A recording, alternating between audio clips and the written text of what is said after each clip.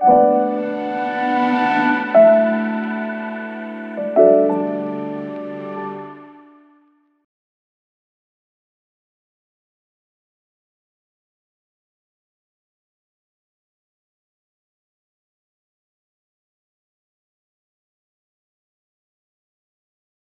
now we would like to continue the series of presentation with the Hungarian ones. That is the reason why I invite Professor Péter Kruzslicz from University of Szeged to deliver his presentation. Professor, the floor is yours. Thank you very much.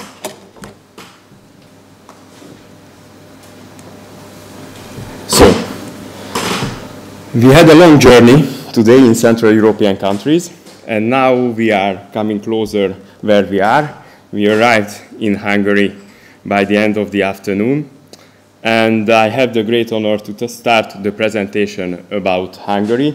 It will be completed by my colleague Norbert Tribel. Actually, I would like first to thank the organizers for this excellent conference.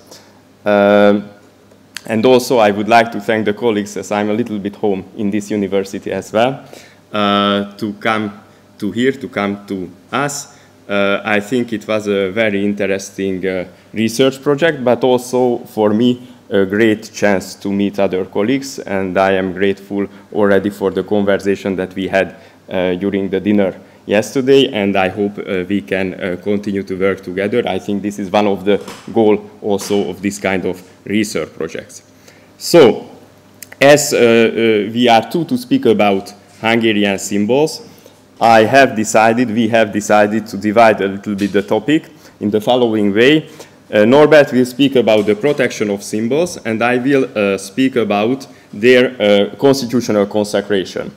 So first, I won't give you the whole list of state, national, and community symbols in Hungary.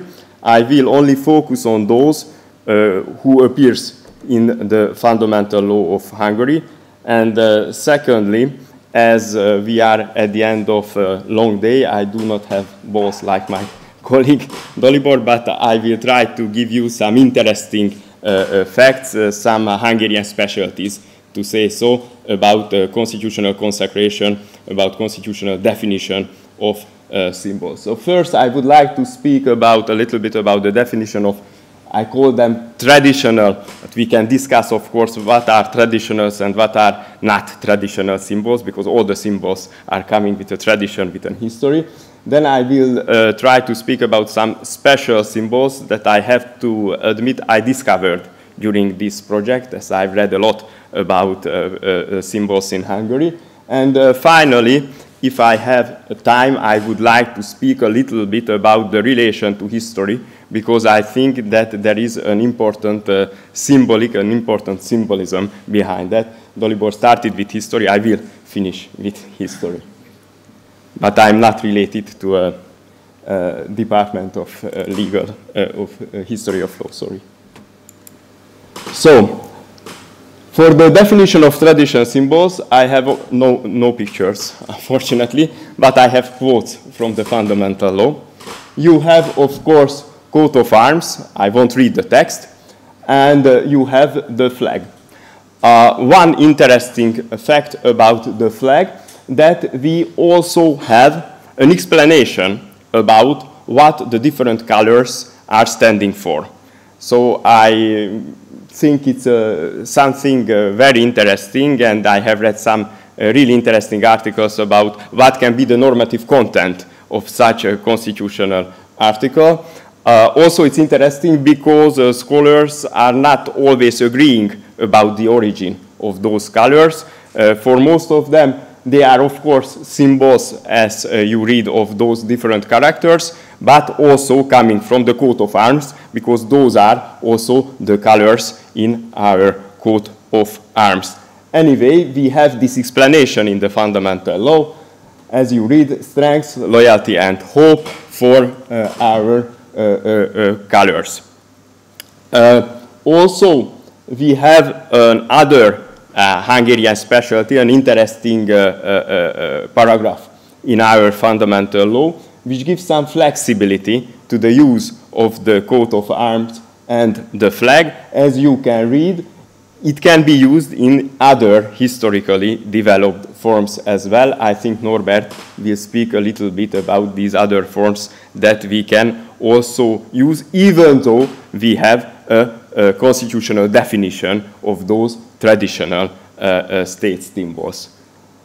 Then, to continue quickly with other traditional symbols, after the coat of arms and the flag, we have, of course, the national anthem. It's not so complicated to have a constitutional definition.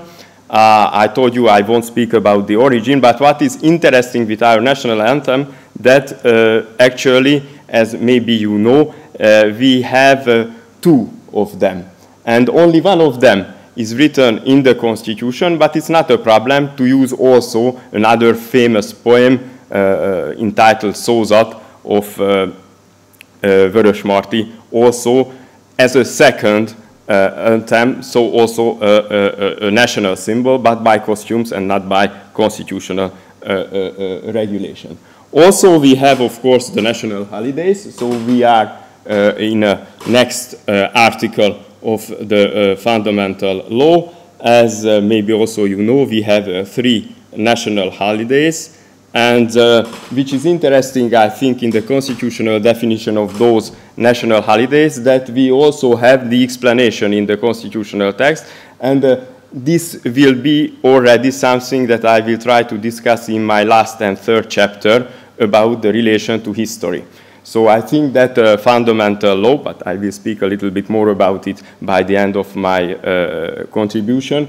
I think that for the fundamental law of Hungary, history is very important. And history can play an important symbolic role as well, as there is a historical narrative made by our fundamental law. To continue quickly, we have also, I call them special symbols, because I found some very interesting articles discussing about whether or not those can be considered as symbols. But what is sure, that they are defined by the Constitution, and most of scholars that I've read consider them also as symbols. We have, first of all, the name of the country. Actually, it was also a question of discussion when the fundamental law was adopted, because it's not with the form of the state that actually the constitutional text, the fundamental law, defined the name of our country, as it says, but it is a general verbing, so it is Hungary. And for most of the scholars, the reason is not because of course, we haven't changed the form of state or government, but this is because it has also a symbolic meaning, as it should represent the continuity of Hungarian statehood, and that's why it was important for the declaration in the Constitution. It's interesting because if you look on other constitutions, there are this kind of symbol for the name of the country, but also it can be with the form of government. I mean, for example, French Republic has also a symbolic meaning, but over there the question was to really show the rupture in the history. So we had Ancien regime and then the Republican regime. For Hungary, it was the opposite. We call it Hungary to symbolize the continuity. Another interesting fact is about Hungarian language and Hungarian Sign Language. Many scholars consider also that the constitutional consecration of those means that they can be also considered as a symbol. Hungarian language, but we have heard just Dalibor, so it helps me to be a little bit shorter. The specialty, the unicity of the Hungarian language makes it a symbol. Also, you can read in the national avowal. I don't want it to put all the constitution on my slides, but if you look for our constitutional preamble, you can also read that for the constitutional text, the unicity, the unique character of the Hungarian language is very important, and they have also added, when they were writing the constitution, the Hungarian Sign language, which means that it is at the same level considered as a unicity and as that an important symbol of national identity.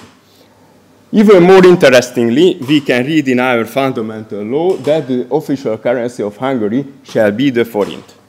And it was also a huge theme, a question for many discussions when the fundamental law has been adopted, because, as you know, Hungary is a member state to European Union, and we made this international engagement when we became a member of the European Union to become one day, of course there are no deadline for that, a member of the Eurozone.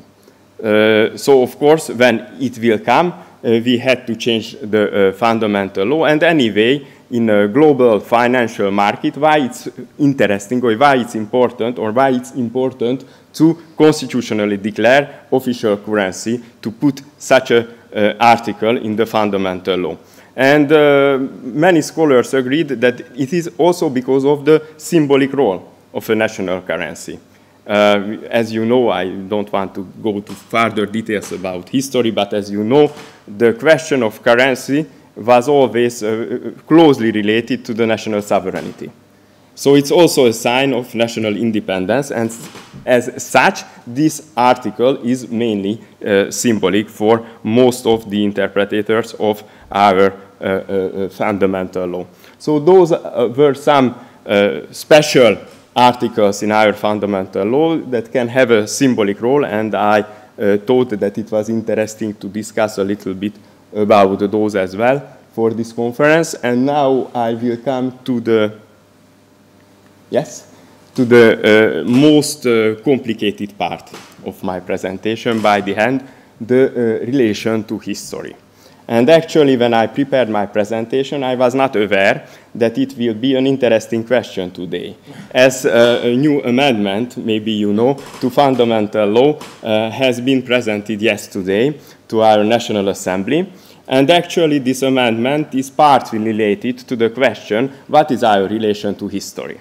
And it can be, of course, a scientific question, an academic question for a historian to discuss for historiography, but it can be also a constitutional question. And I think that there is a difference between those two. I mean, fundamental law, for fundamental law, it was very important to give a historical narrative, and I think that this historical narrative, a special lecture of the history, has a very important symbolic role. So I've tried, I know I don't have many time left, but I tried to give you a few examples about those historical events, historical facts, that have been put in light by the fundamental law to symbolize something.